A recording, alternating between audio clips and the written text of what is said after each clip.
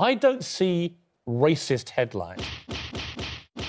If somebody throws a banana at me, it's a direct reference to me being a monkey. Reports of discrimination around football in England have grown for 6 consecutive years. 6 years? It's 2019. We're supposed to have moved past this. But with the rise of the far right, discrimination is more prevalent than ever. It's almost unavoidable. This issue doesn't just affect players. I'll send some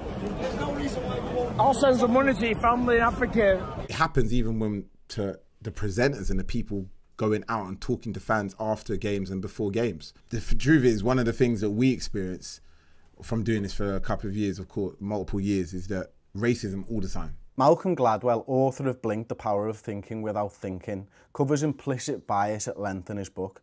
Our attitudes towards things like race or gender operate on 2 levels. First of all, we have our conscious attitudes, and secondly, the unconscious level. These are the immediate automatic associations that tumble out before we've even had time to think. We don't deliberately choose our unconscious attitudes, and we may not even be aware of them. The giant computer that is our unconscious silently crunches all the data it can from the experiences that we've had, the people we've met, the lessons we've learned, the books we've read, the movies we've seen, and so on, and that forms an opinion. Malcolm explains in his book that we are shaped by the things that we read and that we see and that we consume on a daily basis. Now tell me this, look at these articles. One of a young white footballer who's bought a house for his mum, another a young black footballer who's bought a house for his mum.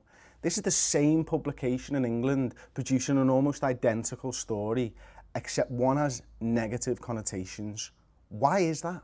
Raheem Sterling may be one of the best football players on the planet right now, a young black English football player at the top of his game, but his story isn't only being written by his feet on the pitch, it's being shaped and written by newspapers up and down the length and breadth of England.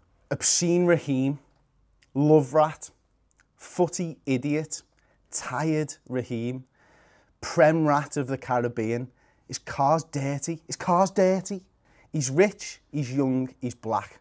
People have a problem with that. He's either shopping at EasyJet and Poundland or his cars are too expensive. He spends too much or too little. One of the worst things that happened last season was at Stamford Bridge in the Premier League. Raheem Sterling was on the end of what can only be described as truly despicable racist abuse.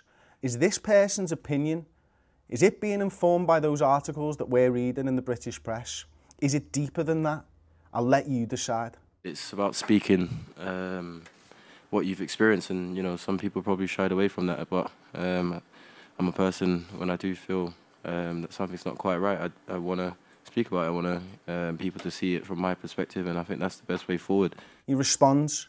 He's a role model. He's an activist now, not because he wants to be, because he's being forced to be. Millwall, fuck 'em all, fuck 'em all.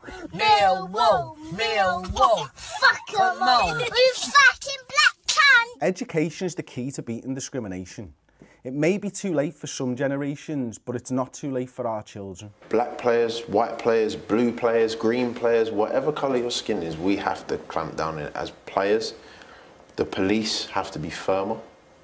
The referees have to deal with it. There has to be a punishment for that.